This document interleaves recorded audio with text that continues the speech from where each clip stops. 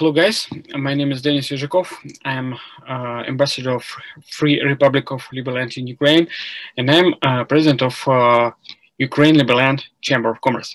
Today we're speaking about SkyWay again, and about its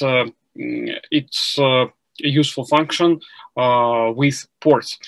All of you know that the Liberland is planning to construct a port in a free economic zone in Apatin and Serbia, and also maybe in Liberland.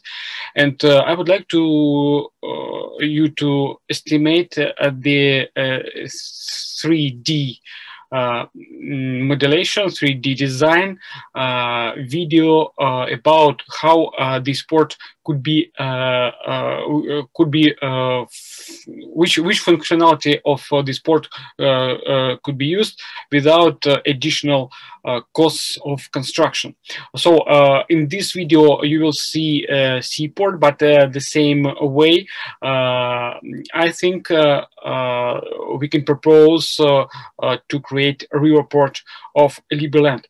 Also, please don't forget that it is possible you to invest in this project. Also, everybody of you, and also you can earn because SkyWay have possibility to get profit just from today.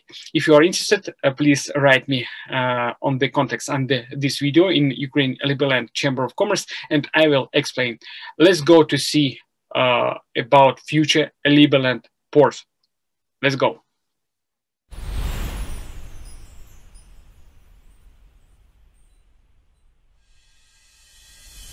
SkyWay seaports are intended for transshipment of cargo from rolling stock to tankers, dry cargo and container ships, as well as for passenger transit traffic. The volume of cargo reshipment is up to 250 million tons per year. The transit of passengers is up to 1 million people per year. The arrangement of seaports using Skyway Technology allows locating them on the sea shelf with natural depths of 20 meters or more and distance from the coast of 1 to 10 kilometers. Due to the absence of coastal port infrastructure and the arrangement of the most efficient transportation routes, there is a significant reduction in capital expenses for construction and operational costs in comparison with conventional seaports. Construction of seaports using Skyway technology will improve the efficiency and safety of their operation, significantly reduce logistics costs, and decrease the cost of shipping.